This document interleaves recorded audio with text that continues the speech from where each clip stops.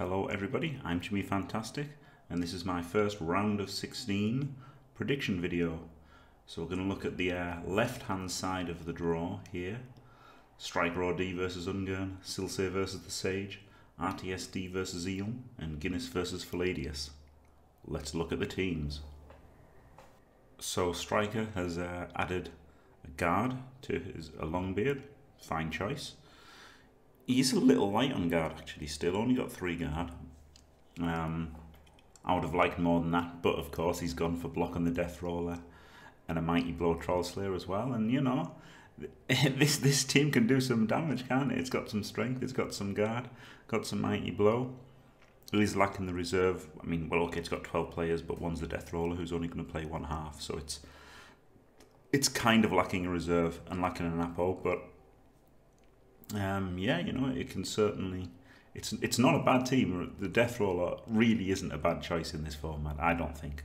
It's a bit more high risk, high reward, but it's not outright terrible like it usually is. And he's playing Ungern, who has unsurprisingly added guard to his blitzer there, so he's got 5 guard total. And this is a good team, isn't it? You know, he's outguarding the dwarves. He's not out-strengthening them because of the Death Roller, but he will be out-strengthening them kind of for a half, as well as outguarding them. And he's got 13 players, 3 rerolls and an Apo, thanks to the leader rogue, which I really don't hate. It just you know, the extra player is good. There's an argument for it. I don't think it's bad. I don't think it's outright bad leader on the big guy. It's something I didn't really think about. But it does let him get more players, so you know, if the game goes to overtime, he is likely to have players left. They've both got Mighty Blow, but of course you've still got to imagine the dwarves are favoured to outbash the humans a bit. But even then they're outguarded. I'd love Striker to win this one, but you know, and it's nothing against Ungern, it's just Striker's the story of the World Cup, isn't he? But I'm gonna have to predict Ungern just because, you know, humans are so good. Basically got more guard, loads more speed, and they've got a couple of Mighty Blow as well, so they can fight a bit, and they've got loads of players if it goes to overtime. So yeah, let's back Ungern to win this one. And next up is Silsei versus the Sage. Silsei's taking guard on a mummy, absolutely essential, seeing as they're going to be having a big scrap in the middle with the mummies, you know, fighting all the time. So good that he's got a block mummy. Couple of guard. He's a little bit guard light. He has a tackle to hit the ghouls, and he's got a block on 2 of his ghouls. He's gone the standard 4 ghouls. I actually prefer 3 ghouls in this foot. I think the more that I think about it, the more I think 3 ghouls was the right play. So this is interesting because both are somewhat not as I would have them. Silsei going 1 extra ghoul and Sage going 1 less ghoul. But you know, it's definitely a good team, and Silsei is a fine coach. And Sage has taken Mighty Blow on his white, so you know, this is reinforcing his idea of Mighty Blow tacklers taking down whites. I think this is not a mistake, but I think maybe he may have been better with taking guard on the white, purely by the fact that the next match is going to be versus humans or dwarves. If it's against dwarves, he probably just wanted another guard. So I think maybe keeping his options open for later may have been an idea. But you know, that's the thing, isn't it? You don't want to keep your options open for later and then lose the one that you've got. So you know, taking one match at a time, you know, is fair enough. You know, Mighty Blow did nothing for me in my last game, so it's a bit dodgy, isn't it? Because it might just do nothing, or it might be dominating. So I don't think it's that good a skill choice. I would rather just get all my guard before I got Mighty Blow, basically. That's what I'm trying to say, because guard is always good. I kind of do regret taking Mighty Blow. I probably should have gone guard. But yeah, it's not bad, you know. It's bad for an undead team, I think, because I think it's just crazy that he hasn't gone 3 ghouls.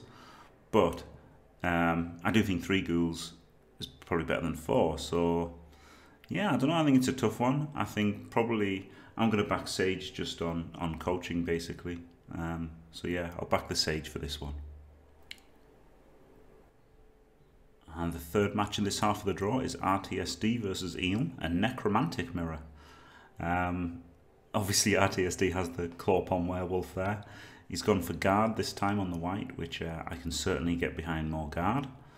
And yeah, you know, this is the problem with Necro. You've got to give up something. He's given up the white. He's got 3 rerolls, got the couple of ghouls. I do quite like his team, you know. Obviously, he could have gone 2 block Mighty Blow werewolves, but he's gone for the higher risk Clawpom wolf. You know, you can't say it was bad or not. It's just bad or good, really. It's just, if it works, it's amazing. If it doesn't work so well, he might be kicking himself, but that's it, isn't it? You know, I think, as I've said right from the very start, this is mostly going to be, you know, everyone's good. It's mostly going to be decided by who's luckier, and Clawpom gives you an automatic I win button sometimes, so yeah, fair enough. And now Eel's team is interesting because he's only used 1 double. He started this second werewolf without any skills and started the flesh golem with blocks. So now what I think would have been better would have been to started the werewolf with block and then taken Mighty Blow on him and then taken block on the flesh golem. But you know, I'm not saying he's done anything wrong. That's his decision, isn't it?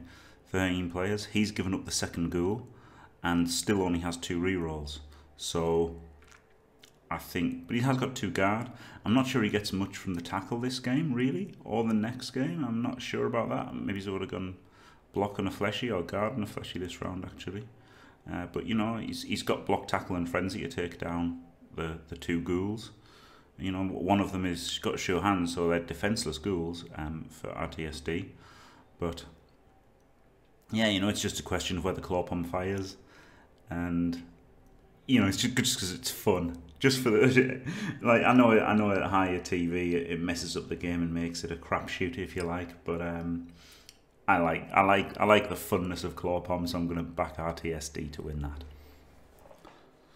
And the last game on this half of the draw is the third mirror. We've got a Lizardman mirror between Guinness and Faladius.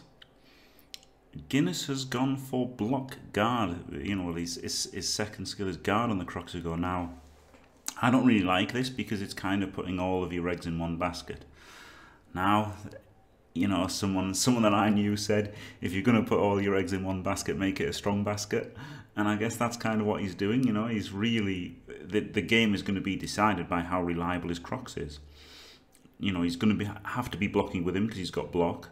So he's going to have to be activating him. I would have rather had a passive Crocs with only guard or an active Crocs with only block. So you'd lose less if he boneheaded. So I'm not sure about this, to be honest, the block guard Crocs. But, you know, he's certainly harder to deal with because he's strength 5. So there's, you know, it does make sense to have guard on your strongest players.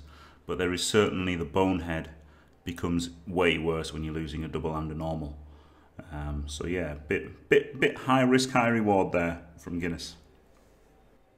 Now Faladius had started one of his Saurus with guard, so now he has block on him, which makes absolute sense. So his is the more reliable route of a block Crocs and then guard on the Saurus. However, he doesn't have the Apo, does he? I think I vastly prefer an Apo to a 12 skink. And Guinness is the defending champion, and he's gone high risk, high reward. If he gets rewarded for it, then that's good, isn't it? So you know, it's not wrong to go high risk, high reward. You've pretty much got to get lucky to win anyway. So let's back Guinness, the defending champ. So the stars are for my picks there. Again, just a bit of fun, you know, and a chance to show the teams off, really. You know, anything can happen. Any one of these guys, even whoever, you know, anyone thinks is the favourite, only has a slightly higher than 1 in 16 chance of winning the whole thing. So, yeah, anything can happen. Stay tuned for replays of all the games. Thanks for watching. If you enjoyed it, don't forget to leave a like and subscribe, and stay fantastic.